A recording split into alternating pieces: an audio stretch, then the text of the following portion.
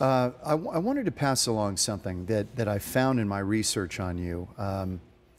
Okay, I don't know what this means. Is this good? Is this bad? What do you think, John? Well, I think for you it's good, actually. Oh, good. One of these groups attracts votes, and the name escapes me. I think it's GovTrack's analysis of your voting record.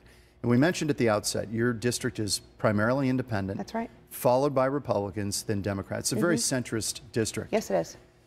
You are right in the middle, absolutely in the middle between Republicans and Democrats in your voting record. Well, that's good. I That's mean, a you sign could that you're not, on this sticking with bar the graph, district. you couldn't be more in the middle. Good. Good. Well, that's our goal. You know, our office's goal, and this has been my goal during my entire time of public service, is to truly represent the people that I serve.